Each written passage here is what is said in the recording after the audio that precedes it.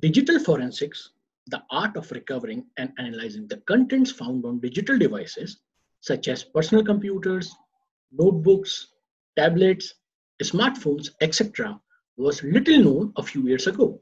However, with the growing incidence of cybercrime and the increased adoption of digital devices, this branch of forensics has gained significant importance in the recent past, augmenting what was conventionally limited to the recovery and analysis of biological and chemical evidences during criminal investigations.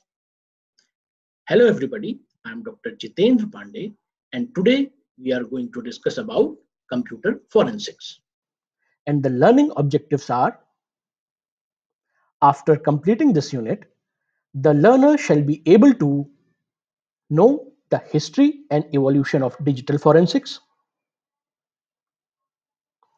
describe various types of cybercrime,